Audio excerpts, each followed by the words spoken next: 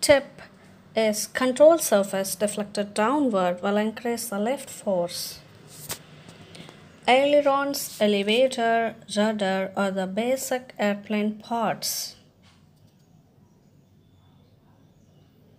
The control surfaces can be deflected back and forth at the command of the pilot.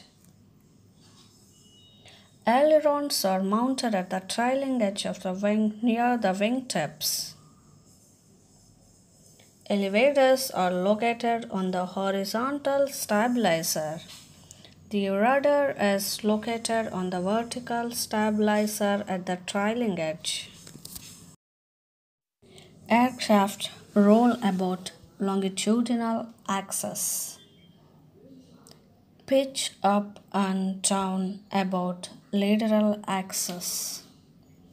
Yaw about perpendicular axis.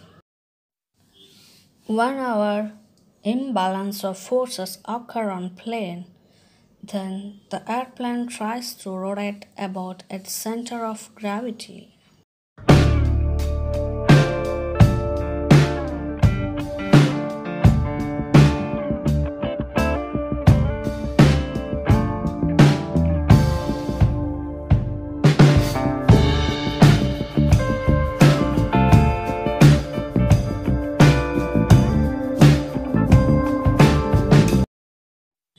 When the ailerons are not activated, the forces on the wing are same.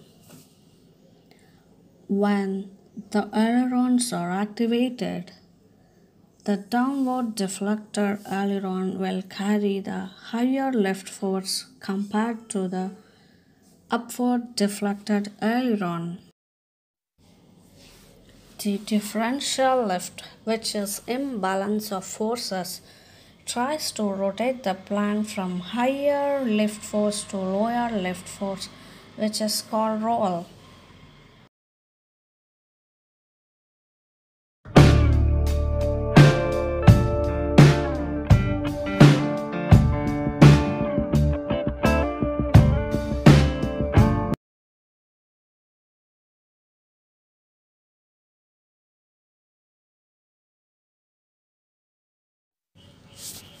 Elevator deflected downward increase lift, which causes aircraft to pitch down. Lift on the tailplane increases, so the tailplane tries to reach up, which causes the plane to move up, which results in nose down of the plane. Elevator deflected upward decrease lift on backside. The lift on tailplane decreases, which results in nose up.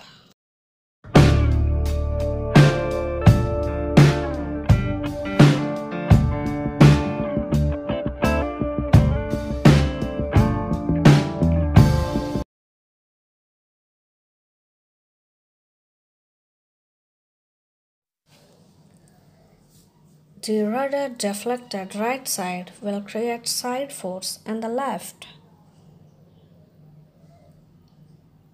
The side force tries to rotate about CG, which tries to yaw in right direction.